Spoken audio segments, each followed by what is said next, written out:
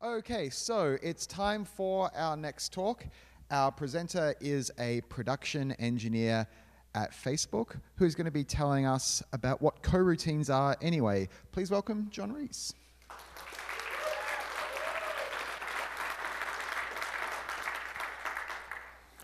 Hi, folks. So I work alongside Lisa, who you all met yesterday morning, as a member of our internal Python Foundation team. We tend to focus on building tools and infrastructure for Python at Facebook. And there's a lot of things that I tend to dig in that aren't necessarily interesting to everybody, but that is interesting to me, and I like to find things out. So 10 years ago, I got a software engineering degree from a school that was way too expensive in a part of upstate New York that was way too cold and had way too much snow. So naturally, I like to ask questions like, why did I go here and how much do I owe? So one reason I love Python is how easy it is to answer questions about how things work and why they work. Now, coroutines are the foundation for asynchronous programming in Python and a fundamental building block of the AsyncIO framework. But there can be a lot of mystery around them. What is a coroutine? How do they work? Why are they so important? I'm going to go ahead and spoil the answer here a bit and see what the source of all truth and knowledge on the internet has to say. Coroutines are computer program components that generalize subroutines for non-preemptive multitasking by allowing execution to be suspended and resumed. Now, for the robots in the audience, that's an excellent answer. For the rest of us, this is quite impenetrable. So let's try to break this down into something that a human can actually understand. Coroutines are a variant of functions that enables concurrency via cooperative multitasking. I want to explore the genesis of coroutines and understand how they work and why we use them.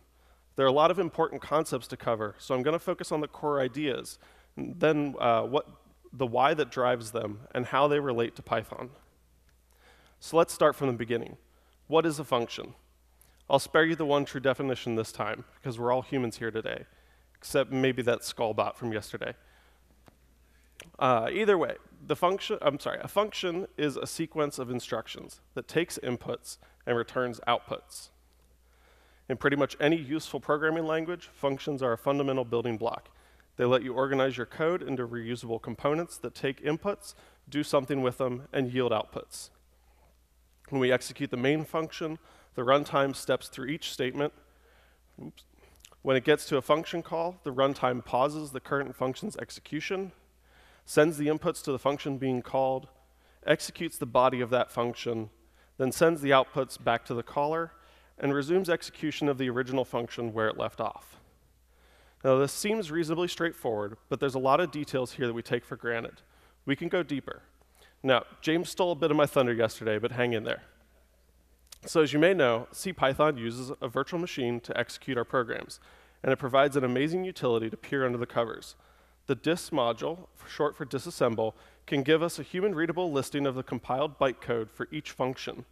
This bytecode is the exact instructions used by the virtual machine, or the runtime, to execute our Python code.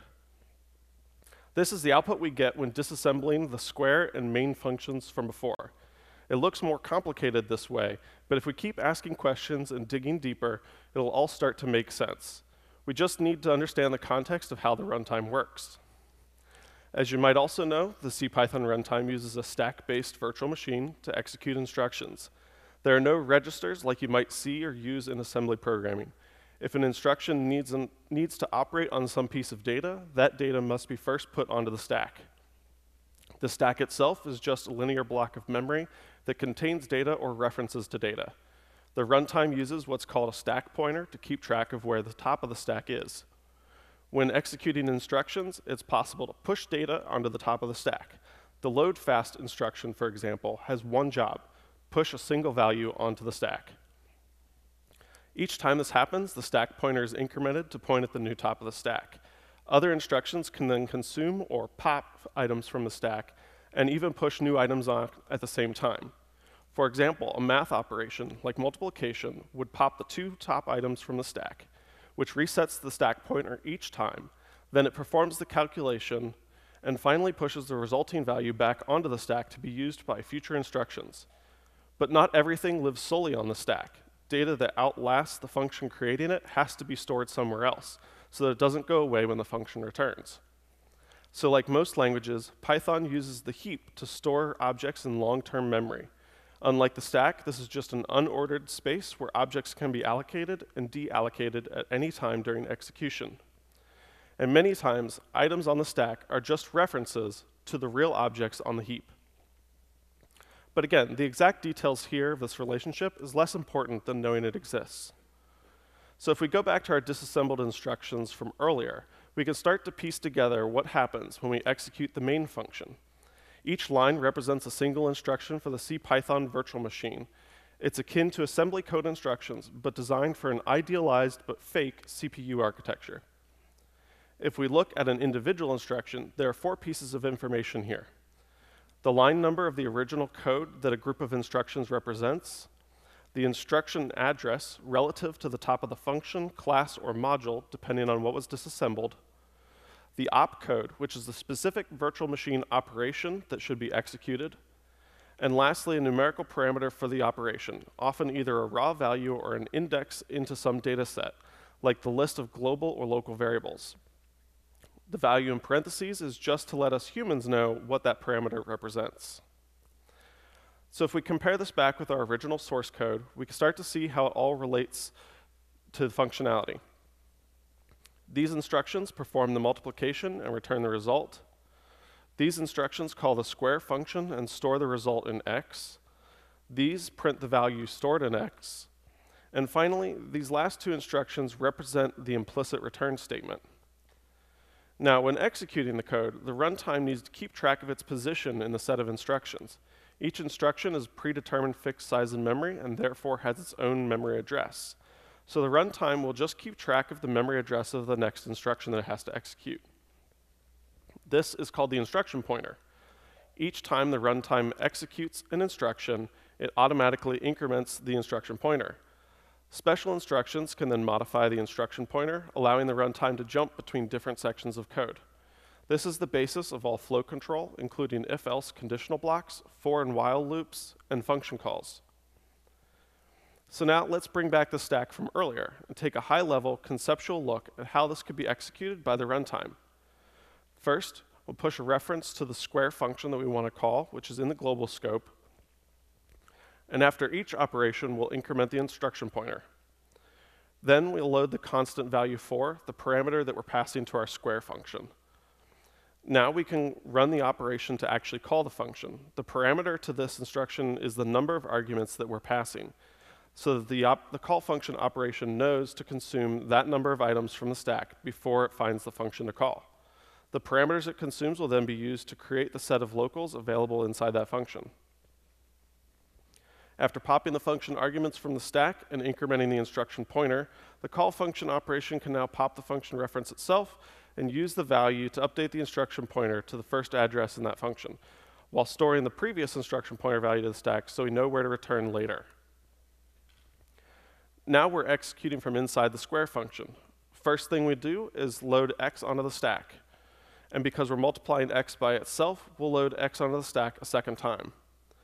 Now we can actually multiply the 2 values together, and this will pop both sides of the multiplication from the stack, do the actual multiplication, in this case 4 times 4, and store the resulting value back onto the stack. Now we have our result, and we're ready to return it to the caller. The return value operation will pop the result from the stack.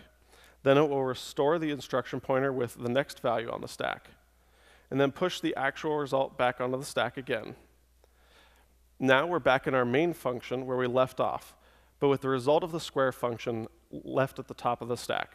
We can now store that value into the local variable x. And then the next line of code is to print the value of x.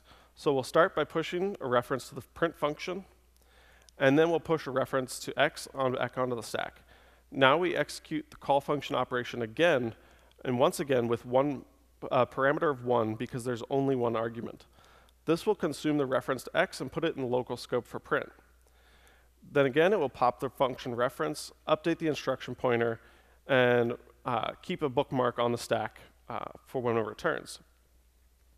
Now, because the print function is implemented in C code, there's no bytecode that we can follow. It will essentially execute outside the normal virtual machine, but results will still be placed on the stack when it returns. And because this is the print function, its return value is none. As it returns, the instruction pointer is again restored to where we left off. Because we aren't assigning the value to anything, the next instruction just pops the value from the stack and discards it. Now that the main function is completed, we can get ready to return the implicit none value. That constant value gets pushed back onto the stack. It's a bit ironic since we just popped none off the stack, but at bytecode compile time, there was no way to necessarily know this or expect to be able to reuse the value. Finally, we can return control to whatever instruction is on the stack underneath our return value, and the main function will be completed. Now, in reality, our stack isn't just a handful of values, but potentially hundreds or thousands of items, depending on how deep the call stack goes and how complicated the function signatures get. And any meaningfully complex functions can easily contain dozens or hundreds of instructions. Entire applications or services are likely to cross 100,000 instructions and have enormous stacks. And the CPython runtime has to keep track of everything.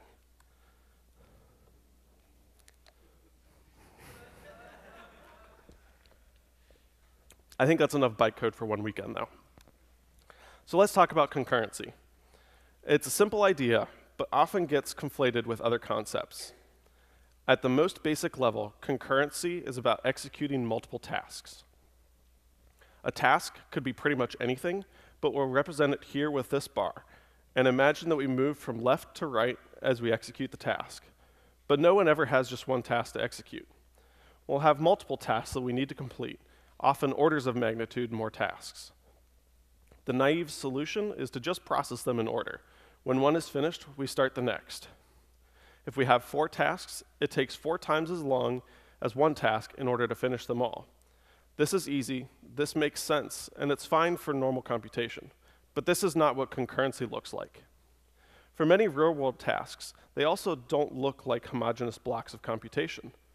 They'll look more like this, with big chunks of idle time spent waiting for something, like fetching data from disk or making a network request. If we apply our naive method from before and execute them sequentially, we spend a lot of time idle, and it still takes us 4 times as long as a single task.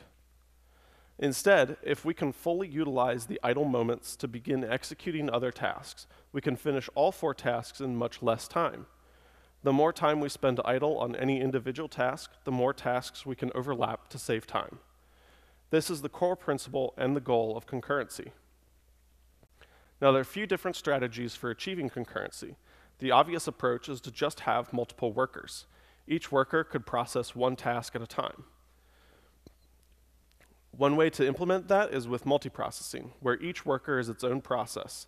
This means that each worker has its own CPython runtime, its own stack, its own heap, and its own set of compiled bytecode. If we want to process more tasks at once, we simply add more workers. But there are some costs associated with this, of course. First and foremost is the duplicated memory used for each runtime.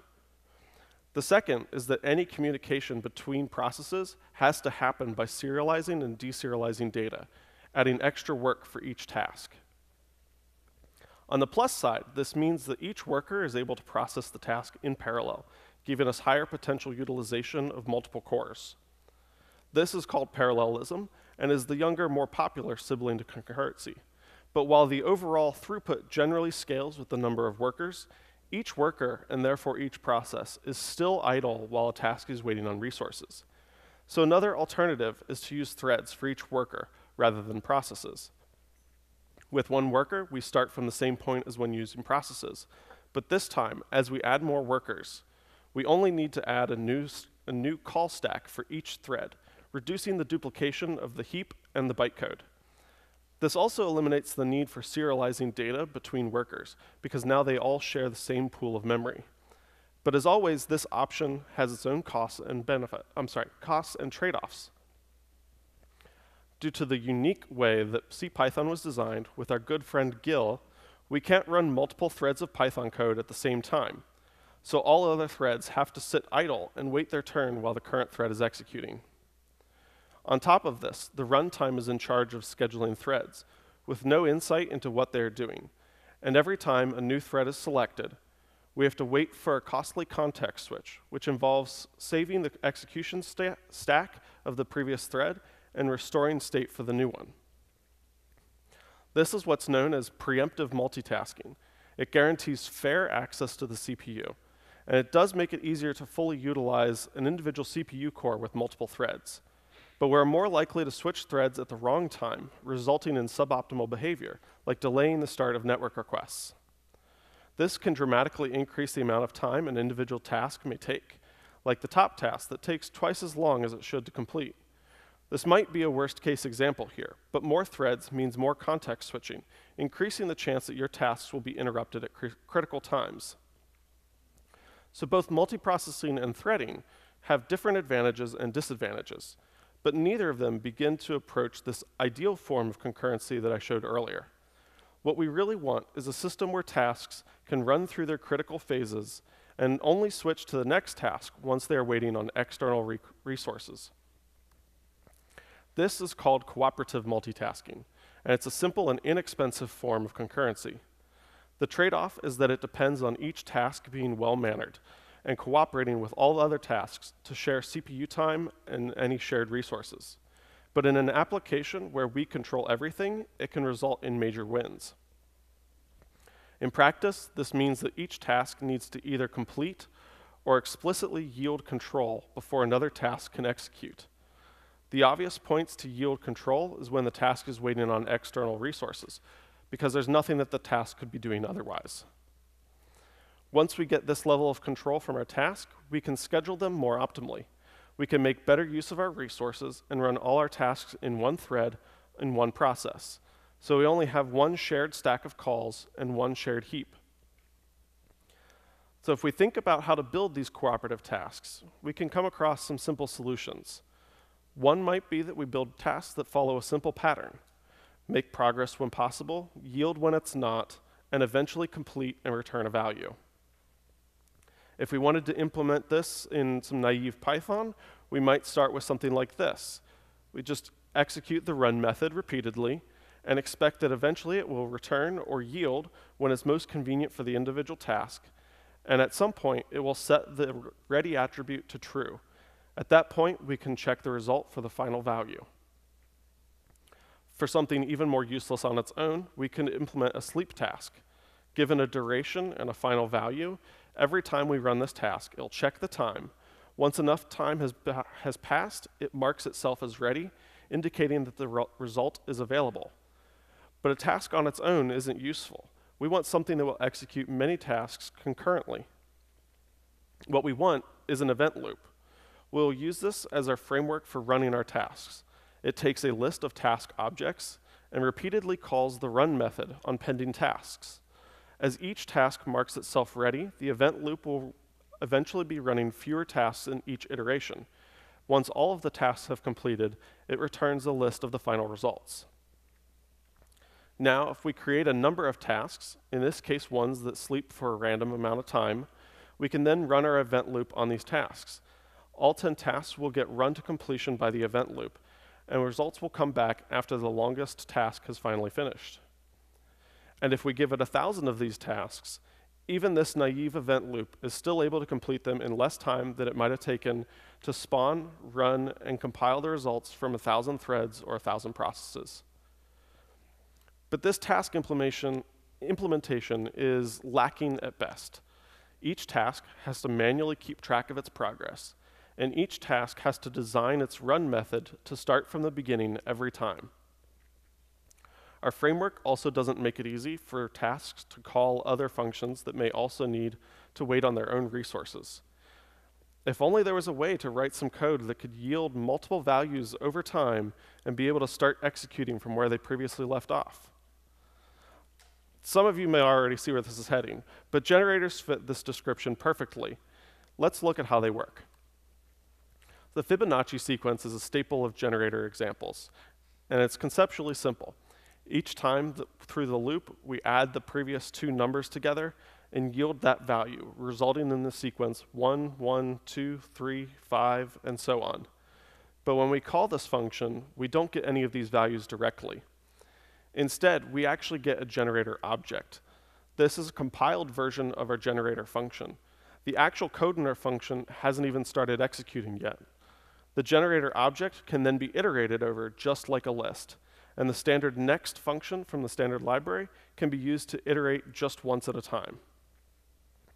Each time we call next on our generator object, it's re-entering the function where it left off, preserving the full state. And if the function yields another value, we get that value as the result or return value of the next call. When the generator function completes or returns, the generator object raises a stop iteration value, just like any other iterator would when you reach the end of it. Now, it's quite common to see generators that yield values out, but it's also possible to communicate or send values back into the generator from the outside. When this happens, after returning execution to the generator function, the yield statement itself gives the value that was sent into the generator. To do this, we have to replace the use of the next function with the generator's send method. This will execute the function from where it left off, and just like next, it will return any yielded values from the generator. Until the function has actually been started, though, we can only send none. After that, we can keep sending and receiving values until the generator completes. And congratulations, now you've just discovered coroutines. And Python's had them hiding in plain sight for years. But how do we actually use this to run concurrent tasks? Well, as it turns out, we can adapt our event loop from earlier to make it better in the process. Instead of calling a run method on each task, we're calling the send method on each generator object. And rather than looking for a flag, we catch the stop iteration error and mark those generators or tasks as completed. Starting in Python 3.3, stop iteration itself contains the return value from these generators. So we save those for the final result. Lastly, we also capture intermediate yielded values and send them back on the next iteration, which enables coroutines to call other coroutines. This means that we can now yield from another coroutine to call into it, and our position in the stack of coroutine calls will be preserved across yields. Together, this makes our use of coroutines look and feel more like standard functions, but they're still yielding control on their terms and get to continue where they left off when it's their turn again. So if we create a pair of coroutines from our foo function and pass them to our event loop, it will follow execution through foo, into bar, then into the sleep coroutine. In there, it will continue yielding back to the event loop until the time duration is up. Then on the next iteration through, it will return control to bar, which returns the value back to foo, which finally completes and returns the value. And to be clear, at each yield, our event loop is cycling to the next pending task, giving us the cooperative multitasking concurrency that we've been looking for. Now let's do something a bit more useful, like fetch content from a bunch of URLs. We can write a fetch coroutine, which initiates the connection for a single URL, and a read coroutine that buffers data from that connection as it becomes available. By having the read coroutine yield after every chunk is read, this allows other tasks the opportunity to execute while waiting on more data. We can then call fetch a bunch of times to create the generator coroutines. Our event loop will start each one and run them concurrently until all the requests are completed. We then have the raw response data for each request, and we can do with it as we please. Congratulations again, you just invented AsyncIO. What we have, though, is actually just a very primitive version of AsyncIO using the same syntax that was available in Python 3.4, but we have absolutely no bells or whistles yet. Now, this example code was informative and fun to play with, but it isn't very flexible, and it won't help us if we use it with libraries that aren't designed for it. So please, do not use this in production. There's a reason it's not on PyPI. So now that we've seen how we can build coroutines up from various features in Python, let's take a look at how Python has built first-class support for coroutines directly into the language and the standard library. Starting with 3.5, Python now supports the async def syntax for declaring native coroutines. Like our toy generator coroutines before, this is no longer a standard function that executes immediately when called. Instead, calling this will return a coroutine object, which can then be run on an event loop. This event loop is provided by the AsyncIO framework, among others, and it executes tasks in round-robin order, just like our wait function from before. Here, we use the new helper from 3.7 that will create an event loop, execute our coroutine, then close the event loop when the coroutine is completed. So let's do just that. We call the foo coroutine function, print that object out, then run the coroutine on the event loop, and get and print the result when it's finished. We can see the coroutine object itself we got from calling foo, and it only starts executing once we pass it to asyncIO.run. Inside coroutines, we now also have a new power available to us, the ability to await objects. This is similar to our use of yield from earlier in the generator coroutines earlier, but it's even better. We're using asyncIO.sleep here in the example, which serves the same purpose as our sleep generator earlier. This provides a simple way to yield control of the event loop when passing delay equals 0. But we can do more than just await other coroutines. We can await a large variety of asynchronous objects, including awaitables and futures. This flexibility makes it easier to bridge old-style synchronous libraries with async code bases, and also provides us with more expressive forms for building concurrency into our applications. So if we take our coroutine from before, we can call and await the sleepy coroutine. Sleepy itself can do something, await other things, and eventually return a value. This value is then returned as a result of the await keyword in foo, and can be used or assigned as usual. One of the common workflows in concurrent programming is to create multiple subtasks. If we just use the await keyword directly on each task, one after another, we don't get concurrency from that. Instead, if we want to await multiple things at the same time and actually run them concurrently, we need to use the asyncIO.gather helper. This takes a number of futures, coroutines, or awaitables, promotes them to tasks, and runs them concurrently, and eventually returns the results in the same order it was given. This is the direct AsyncIO equivalent of our wait function earlier.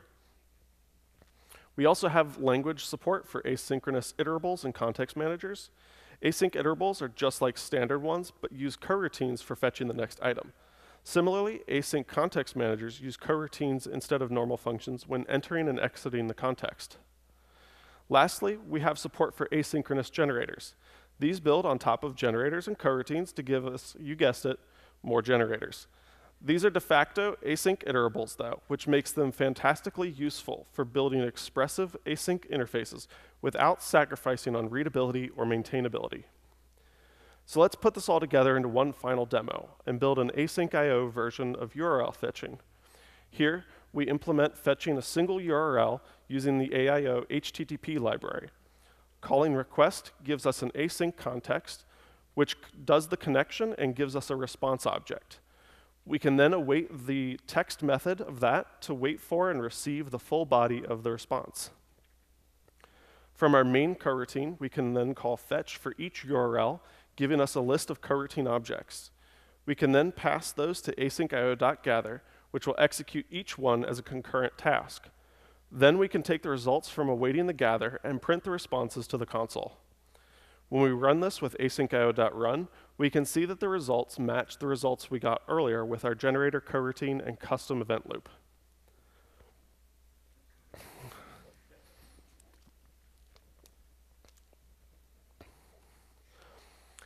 Cooperative multitasking has been in use for many decades. It was even a core feature of early versions of macOS and Windows. Coroutines have been an evolving feature of the Python language for well over a decade. AsyncIO as a framework has been around in one form or another for over 6 years. None of this is magic. Everything we see is the result of iterative design and development, building on top of previous features or abstractions, always learning from previous lessons. It just takes a bit of curiosity to peel back the onion, decipher the motivations, and understand how and why each decision was made and how they influence the future. We stand on the shoulders of giants. If you enjoyed any part of this talk, you will like these peps. They are surprisingly readable. And even if you're already familiar with coroutines or AsyncIO, I bet you'll learn something that will help you or influence the decisions you make in the future. Maybe next time you see someone working with AsyncIO, you can finally say, it's a coroutine, I know this. And if you want to play with any of the example code, they're all available on my GitHub repository here. And feel free to catch me outside. Happy to answer any other questions or dig any deeper on any of these topics. Thank you. Thanks, John.